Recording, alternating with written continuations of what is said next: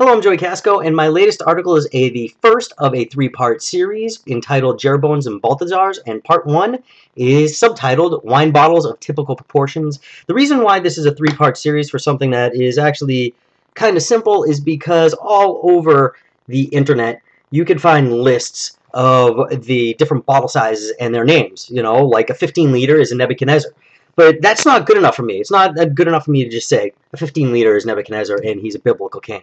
I need to know who he is. Who was this guy? What did he do? Why is he the name of a giant-ass bottle of wine? So I went through the stories of each different bottle size, and I'm going to tell you why they're called that, who that person was, and their complete story as much and as best as I can. So I spent a lot of time with the Bible on this, which, if you know me at all, that is not like me at all. So, yeah, so the first part, sorry, wine bottles of typical portions.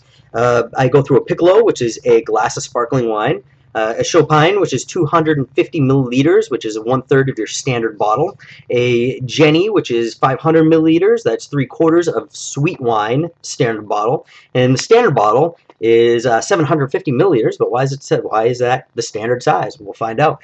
The Magnum is 1.5, and that's 2 times the standard bottle, and a Mary Jean is 2.25 liters, that's 3 times the standard bottle, and the Double Magnum or jug, which is of course 3 liters. So yeah, so find out what those are all about. The first part is an easy read, and then it gets pretty heavy after that in parts 2 and 3. So please read Jeroboams and Balthazars, part 1, Wine Bottles of Typical Proportions on thewinestalker.net. Cheers.